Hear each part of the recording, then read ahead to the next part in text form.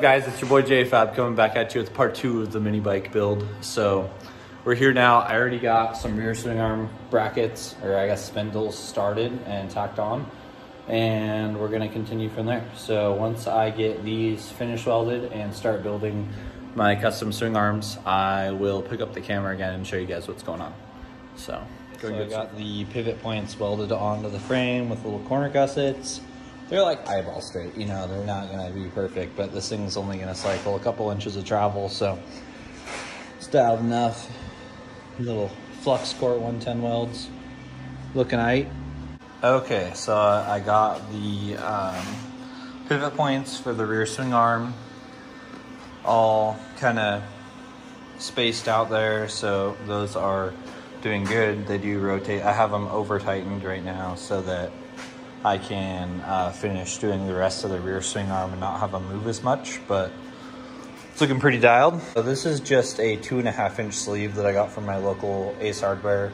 It's 1 inch OD, 1/2 inch ID, got some grade 8 1/2 inch bolts. I'm gonna have to get some that are longer, obviously, to make it work. And this is just 1/4 inch by 1 inch flat bar that I welded both sides on with the flux core turned all the way up, and should be plenty strong. So got the A-arms welded on, and this is a simulated travel.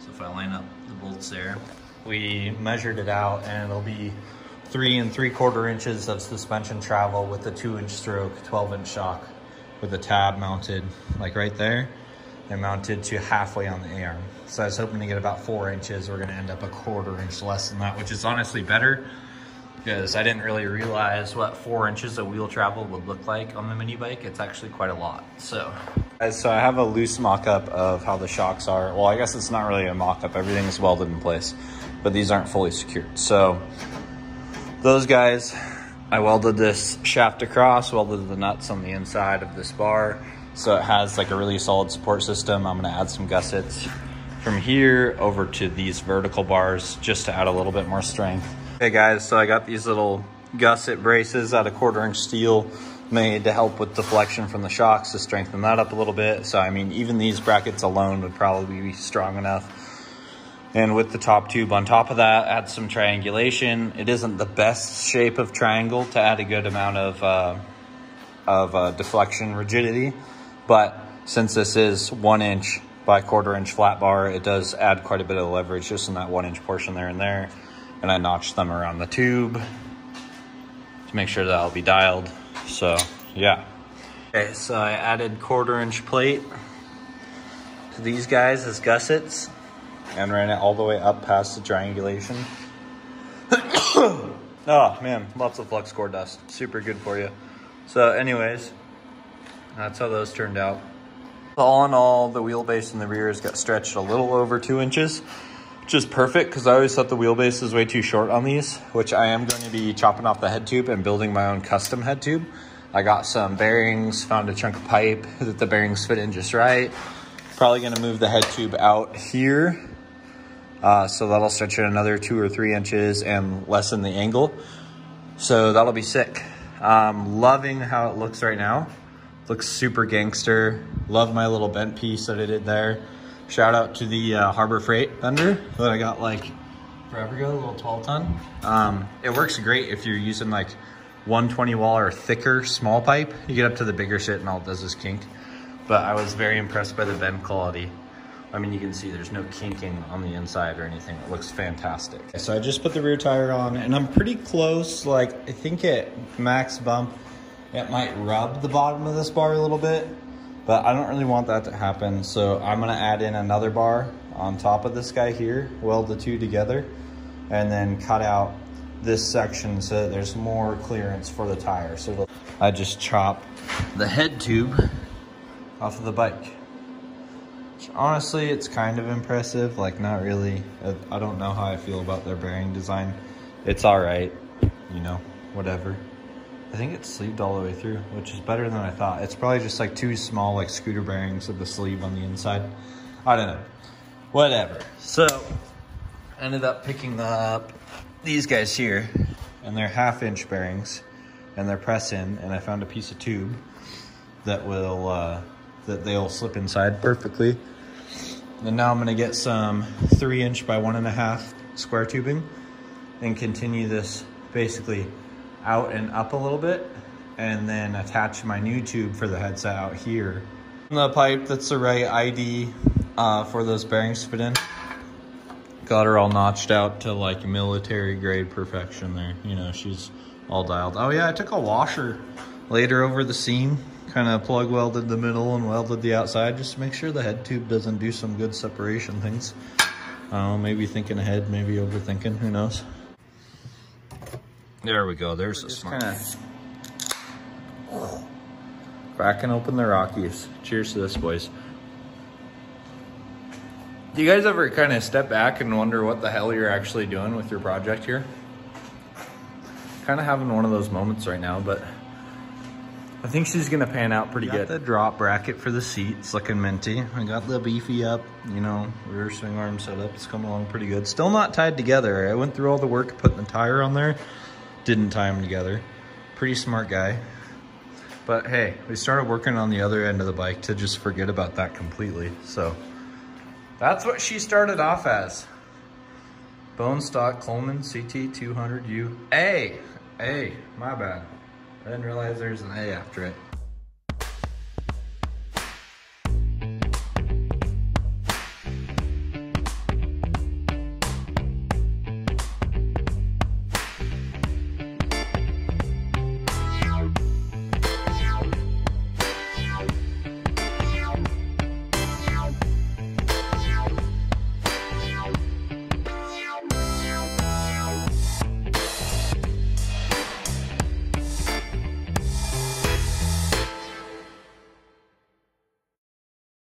If a guy was ever wondering how to build his own headset, I should probably not touch it. It's probably hot as shit. So these are like, I don't even know what they are. I can't remember what they called them at the local hardware store. You can get them at your local Stan's, Mary Mart, or Ace Hardware or whatever. But essentially, it's a press-in like flange bearing. And they have them in generic sizes like 5/8 ID. Like this one is 1 3/8 OD with a 1/2" insert. So I was just able to find a 1/2" grade 8 bolt, a bunch of lock washers and some big washers. And the cool thing is that if you look, there's the flange on the actual inner bearing portion comes down a little bit further. So when you have some straight bars for your handlebar clamps, like something like this, it'll adapt over pretty, it'll adapt over pretty easily. So you don't have to worry about that pressure being there because that washer is gonna set a barrier in between them. So you don't have to worry about the pressure clamping it down and making it harder to turn. No matter how tight you make this headset, it's still gonna have bearing contact instead of being stuck on the top of the race. Where on this setup here, you'd have to manually add a washer, and the washer would rub against all the layers of the bearing, thus making it like grindy, hard to turn, and shitty. Let me get you in the LED lights over here so you guys can get some HD action. Pretty badass. A little gusset on the bottom just for some extra strengths. Ties into the I don't know what the hell that is, factory gusset. You know, just for safety precautions. Okay, I just chopped down the factory fork. I just figured it'd be easier to use this because it's already like 7/8 bar, and all of the grips and throttle tubes and everything I ordered, but it's completely buried in here. So I got a new OEM Honda throttle tube set up, and then I got some Pro Taper pillow grips because those are my favorite ones that I run on motocross bikes. Ordered those to toss on there as well, and that'll all sleeve onto these so I don't have to build anything. So they already have radiuses. I'm gonna add a crossbar, you know, and put like a moto pad on it and that kind of thing. And I'm also going to plate this in right here and right here to try and make this more rigid, because as you can see, there's a slight bow to it there and probably a slight bow to it there. So I just cut out some gusset plates to go right here on the fork. just to hold those together better, because I did chop and sleeve that area in there. It'll help with deflection. And then I bent a couple pieces of pipe that I'm going to attach back here. Okay guys, so I got the lower fork tubes welded on. Looks pretty sick. Still have a good amount of steering angle. Probably just as much as a stock CT200 now. This coilover is gonna be mounted like in here to a cantilever system down here. Okay, so I got the, I don't know what you call them, bushings, whatever. Yeah, steel bushings, 1/2 inch ID, welded on to the forks. So now I can start building my pivot point for the front suspension. Should be titties, we'll see how it goes. Still need to do some maths here real quick to figure this all out. Studs out of my 2006 Ford E150 build that I did a while ago. And used them for a brace for the fork, which actually looks kind of sick. I like it. So I notched all this out, got it super accurate, and I was gonna weld it together just like I did on the rear one. And then I was like, I got an iron worker at work. So this one's like bent, but as long as I make the shit straight to the bushing, that's all that really matters. And then same with this one. This one's dialed, so hell yeah. Good shit. So I got those done. Now I can start building the front, I don't even know what you call it. Okay, so I just got the swing arms fabbed up, whatever the fuck you want to call them. Add a little corner gusset plate just to strengthen up some deflection a little bit. Maybe add some strength to that bracket, who knows, whatever. So they're like pretty much mostly straight and balanced and whole 9 yards, so I'm not really worried about it. Looks nice, whatever, hell yeah. And they are spaced properly for the front axle bolt, so that'll work out good and it'll pinch together what it needs to in there very nicely, which I'm trying to figure out how I want to do this in a way which adds more leverage than the rear, because the front end of the bike doesn't need to be as stiff and it also has way less distance to use as a swing arm. I have really outdone myself here. So check this shit out.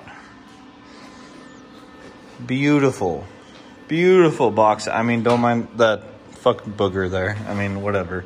But, excuse my French, we got this dialed ass bracket right here. Hell yeah. If I grab a coilover, I'll kind of show you what's about it's supposed to look like. So this guy is gonna sleeve up in there. Oh shit. And then that guy will bolt down to there, like right there. That's pretty sick. That's like some classic Harley shit. Damn, dude. I have this very big fucking wrench, and I always wonder, oh, what I use that for? Well, today is the day that this tool gets used. I don't know. Here it is. It goes up past my knee. It's very big. Maybe put it like this. I don't know. Is that upside down? It's very big. Yeah. Hell yeah. Okay, right off the bat, I want to say this thing looks sick as hell. But like any first time assembly, I've kind of come across my own problems here. Spring rate is pretty good. The springs are on the lowest setting, and I mean, they appear to be doing their job, you know?